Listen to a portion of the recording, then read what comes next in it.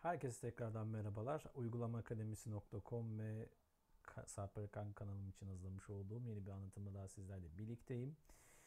Evet arkadaşlar, diğer videolarımda bir hatırlatma yapmamıştım ama bu videomda önce bir hatırlatma yapayım.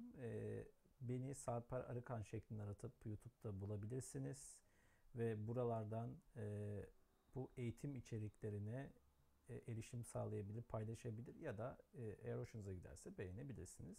Ama tabii buradaki esas olan şey bu eğitim videolarının bol bol paylaşılmasıdır ki birçok arkadaşımıza bu içerikler ulaşsın dedikten sonra yine ayar merkezimize bakıyoruz JAWS 2020'de. Ayar merkezinde web, HTML, PDF içerisinde bu sefer resim, imaj ve grafiklere bakıyor olacağız. Ama öncelikle JAWS Professional. JAWS'ımızdan Utilities. yine ayar merkezimize ulaşalım. Screen. Synthesize. Sound card. Settings. Set. Keyboard. Settings. Enter. Menu bar. Leaving menu bar. Default.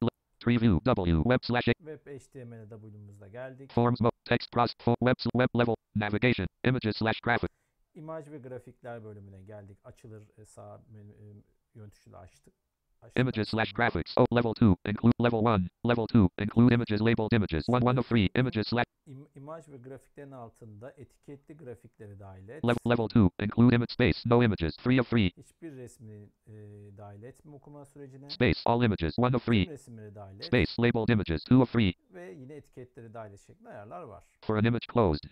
Bir de resimler için diye bir ayar var. Burada iki tane yine alt menüsünde. For an image open. Level 3. Speak alt text. 1 of 2. For an image images slash. Veya burada resimle ilgili ipucu metnini, baloncuk diyoruz, ipucu metnini oku gibi yine seçenekler var. Ya da daha uzun olan şeklinde oku. Veya da bu resmin HTML sayfasındaki değerine göre yani sıralış değerine göre oku gibi bir ayar var. Space, tooltip, free space, longest of above, full space, the first attribute found in the order list, 5. Yani bu dizilimde HTML sayfası oluştururken oluşturulma sırasına göre oku gibi bir seçenek aslında. Space, title, 1 of space, alt text, 2 Ve of. başlığını oku gibi seçenekler var. Order list, unavailable, only available when the. Order listi yine sıralanış listesine göre bir resmin seslendirilmesi. Tabii bu aşağıdaki ayar geçersiz.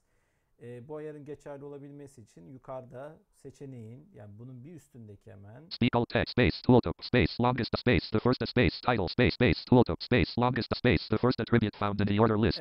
Evet, en ilk bulunan HTML değeri seçilmeli ki aşağıdaki bu order list title vertical sırasına göre listelerin seslendirilmesi, resmin seslendirilmesi ayarı aktif olsun. Ama hani burada genelde speak the first space title space alt text 2 of. Alt tekste kalması yeterli. Çünkü bizim için önemli olan zaten resmin alternatif metinlerinin okunabilmesi. Order list level 2 unlabeled image links speak images. Burada yine resim şeklinde web sayfalarında grafikler vardır. Yani grafik linkler, resim linkleri diyoruz. Resim linkleri eğer etiketli değilse burada resim linkinin gittiği URL'yi yani gittiği web adresini bize okunmasını sağlayabiliriz. Level 2 unlabeled. Bakalım burada yine farklı bir seçenek var mı? Space speak anchors URL 2 of.